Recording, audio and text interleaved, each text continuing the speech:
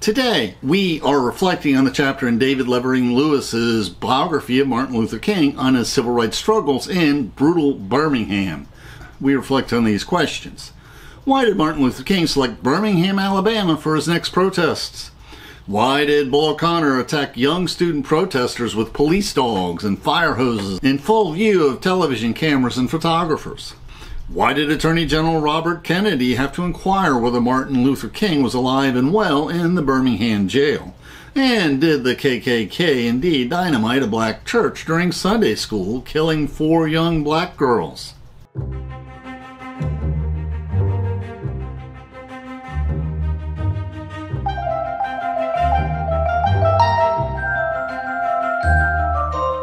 Please, we welcome interesting questions in the comments. Let us learn and reflect together. At the end of our talk, we'll discuss the sources we used for this video. Please feel free to follow along in the PowerPoint script we uploaded to SlideShare, which includes illustrations. And our sister blog includes footnotes, and both include our Amazon book links. Due to his rousing speeches, Martin Luther King was seen as a spokesman for the civil rights movement of the 60s. He was great television. Previously, we've reflected on his youth and schooling, then the Montgomery bus boycott, when Martin Luther King first gained national prominence due to the national media attention. That was followed by the sit-ins at the lunch counters and the Freedom Rider protests, and then he pursued civil rights in Albany, Georgia. Albany did not attract much media attention, and the results were inconclusive. So next was the campaign to promote civil rights in brutal Birmingham. Birmingham, a major center of iron and steel in the South, was one of the toughest cities in Alabama, and Bull O'Connor was the ideal white supremacist villain. At Albany, there were many protests and many campaigns, but there was no focus, little sense of accomplishment, and no clear villain. Martin Luther King and the SCLC learned their lesson, and they worked closer with the local affiliate of the SCLC, or the ACMHR, or Alabama Christian Movement for Human Rights, founded by key members of the black community in Birmingham and headed by the Reverend Fred Shuttlesworth. They trained hundreds of volunteers in a civil rights boot camp, teaching them the basics of how to conduct a nonviolent campaign. They were warned that they might face violence and possibly death. The SCLC decided to focus on one campaign, a boycott of the local white businesses just before Easter. As our biographer Lewis writes, the strategy was simple. Mobilized thousands of black citizens to protest, provoking a savage white counter-reaction that would compel the federal government, now under JFK, a Democratic president, to implement vigorously the decisions of the Supreme Court. JFK was much more open to civil rights enforcement. He had been meeting with Martin Luther King on these issues. Bull O'Connor had been Commissioner of Public Safety for several decades, off and on. He was notoriously vigilant and cruel. Lewis notes that in Birmingham, segregation was total, and the slightest betrayal of discontent with the racial order was severely and often capitally punished. Police brutality to blacks was the custom rather than the exception. Of 80,000 registered voters in 1963, only 10,000 were black. When desegregation was mandated, they instead closed the city's parks rather than allow blacks to sully them. Whites still sipped water from designated fountains and tried on clothing in fitting rooms for whites. Blacks were intimidated by the bombing of 17 black churches in 1963. And they delayed the start of the protests until after the mayoral elections of Birmingham. Bull O'Connor was one of the candidates, but he lost in a runoff election to a less violent segregationist candidate. The current administration refused to vacate the office, arguing that an ambiguity in the city charter allowed them to remain in office for another 2 years, which meant that Bull O'Connor could remain as safety commissioner. While this was under review by the Alabama Supreme Court, Bull O'Connor was still in charge. The Birmingham Manifesto was issued declaring, "The patience of an oppressed people cannot endure forever. We have been segregated racially, exploited economically, and dominated politically.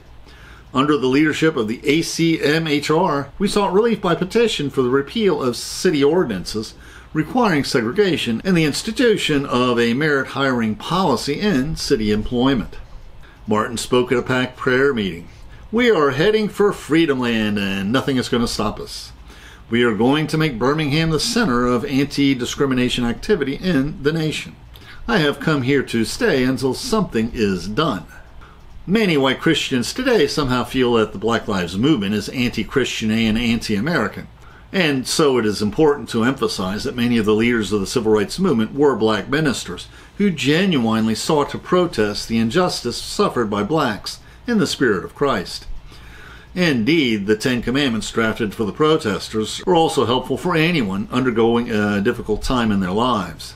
The structure of these Birmingham missives roughly correspond to the actual 10 Commandments.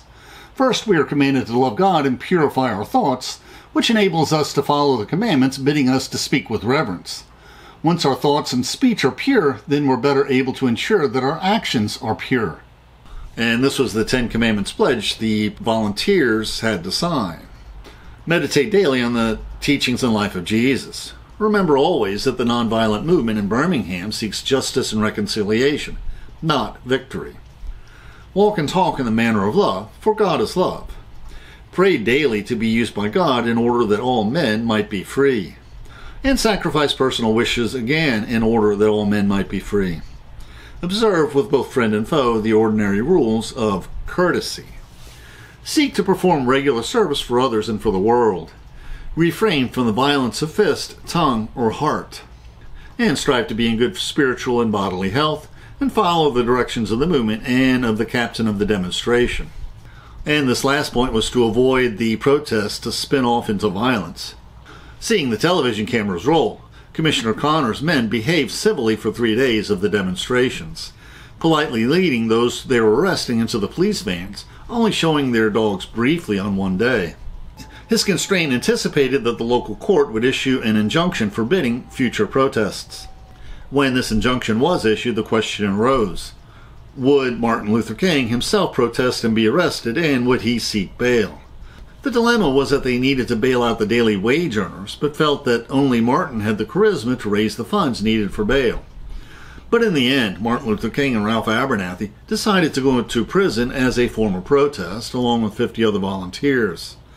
Martin was placed in solitary confinement, without access to a phone, and without access to his attorney. With all contact cut off, there was a little bit of a panic, and this was the most pressing question. Was Martin Luther King alive, or had he been lynched? On Easter Sunday, Coretta Scott King placed a call to the White House asking if they could inquire. The Attorney General, Robert Kennedy, called her and told her, though he was not able to arrange for her husband to call her, that he was indeed safe. On Monday morning, JFK himself called her to say that she would be expecting a call from her husband and that FBI agents were on the scene in Birmingham. This controversy prompted 8 white Birmingham pastors, scandalized by the movement's breaking the unjust laws preventing demonstrations and the militance of black leaders and clergy, to issue an appeal for law and order and common sense, which discouraged civil discord while the issue was being addressed by the local and federal courts. In response, Martin Luther King wrote his famous letter from the Birmingham jail, which forcefully contended that blacks had been patient enough for decades, that the time is now for positive racial change. As our author Lewis recounts, every Negro was familiar with the cry of wait. It nearly always meant never. While Asian and African countries were gaining independence, in America we creep at horse and buggy pace towards gaining a cup of coffee at a lunch counter. And the letter then lists the many things denied to blacks.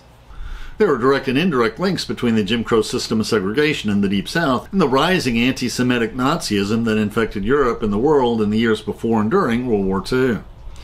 In his letter from a Birmingham jail, Martin Luther King directly referenced the Jim Crow legal system and the lynching plaguing the Deep South as an American Holocaust.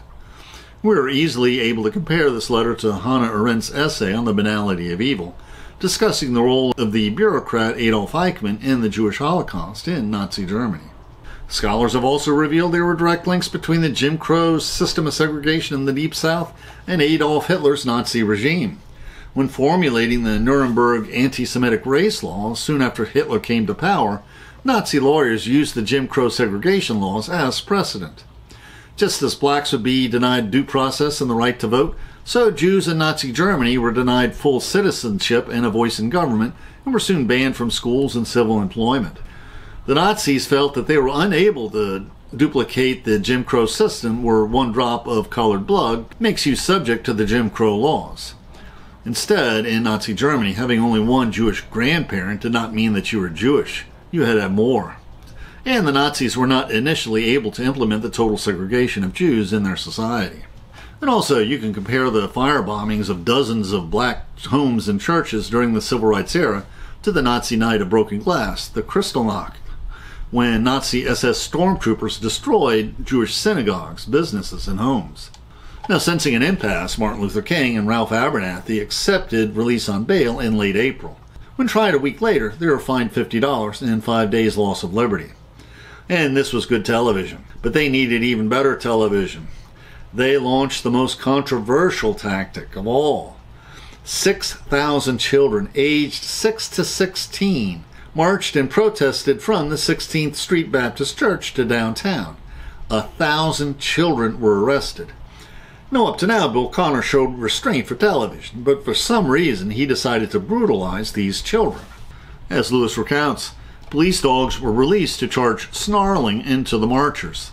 At least 3 young people were seriously bitten. Officers waded into the midst, flailing nightsticks indiscriminately. Firemen released gallons of blistering water from their pressure hoses. The violence was repeated over the next 3 days. Angry young black men joined the demonstrators, throwing bottles and bricks at the police, some armed with knives and pistols. More than 2,000 demonstrators were arrested, and several more thousand volunteers were waiting their turn to march. Now, there were negotiations between Martin and federal officials. Lewis recounts, black demands had crystallized into 4 conditions: desegregation of lunch counters, restrooms, fitting rooms, and drinking fountains in department stores; promotion and hiring of blacks on a non-discriminatory basis throughout the city's business and industrial community; dropping all charges against demonstrators; and the formation of a biracial committee to prepare a timetable for desegregation in the other areas of Birmingham. Lewis recounts the rising violence. 2 fire hoses were dislodged by their water pressure and rocketed into a group of policemen. One officer's ribs and another's legs were crushed. Connor's men were no longer attempting to control the crowds. They had been ordered to drive them brutally into the black section of the city. It is not surprising that nonviolent discipline collapsed under naked provocation. A hail of rocks, bottles, and brickbats showered the police and firemen. In the melee, Reverend Fred Shuttlesworth was injured when a fire hose threw him against a building. When told that an ambulance carried him off, Bull Connor remarked, "I'm sorry I missed it. I wish they had carried him away in a hearse." Although the SCLC leadership realized they had lost control of the crowds, Martin Luther King did not call for a halt in the protests as he had in Alabama. Tempers ran so high that this was likely not possible anyway. Lewis recounts, frightened by Connor's stormtrooper methods and fearful of recurrence of violence, white businessmen requested a truce.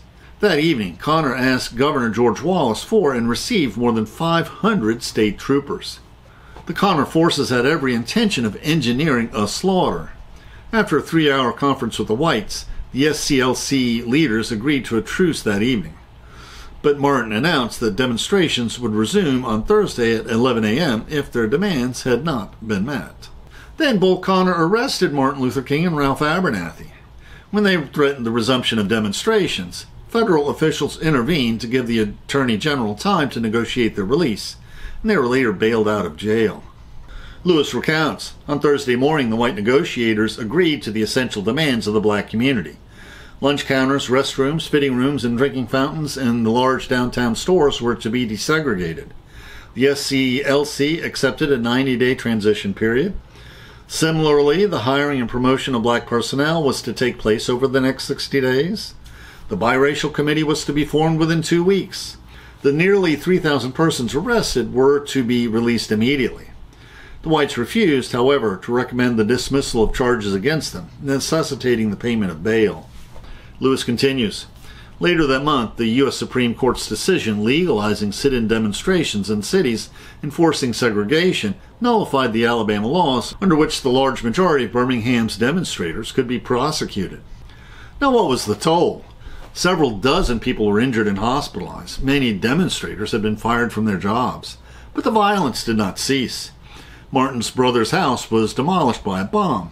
although miraculously he, his wife, and his children were not harmed.